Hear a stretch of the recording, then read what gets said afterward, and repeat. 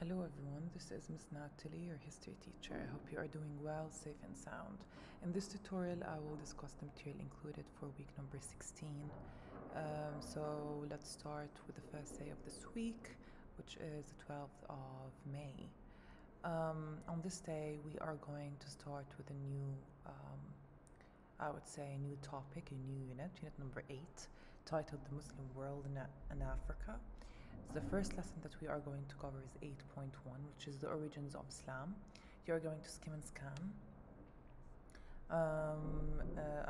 And then after skimming and scanning, you are going to be divided into groups, 3 groups. Each group will work on a specific title, subtitle, such as, for example, group number 1 will work on Sayyidina Muhammad and early Islam.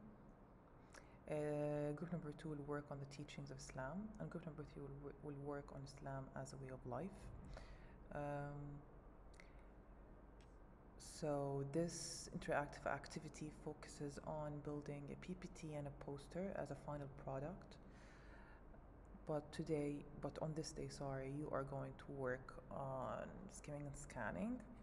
Now on the following day, you are going to start building or constructing your posters and your PPTs. So you should be done with your skimming and scanning process. Make sure that you write all your notes in your notebooks and save them so you can use them when you want to construct the posters and the PPTs. You can use interactive activity number 2, which includes key ideas and essential information that will aid you throughout the process along with the tutorials. Now on the following day, it will be the presentation day. Each group will present for, let's say, 12 minutes.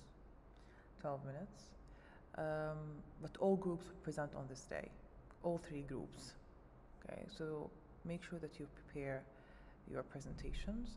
On the following day, which is the 15th, we are going to start with lesson 8.2, titled A Muslim Empire. We're going to start with also the skimming and scanning. This lesson focuses on key terms such as Abu Bakr radiyallahu anhu. We have the term Sunni, Shiite, Sufi.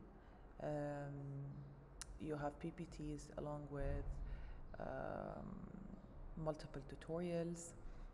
And again, each group will work on a specific title or titles, such as, for example, group number 1 will work Islam faces challenges and divisions split Islam.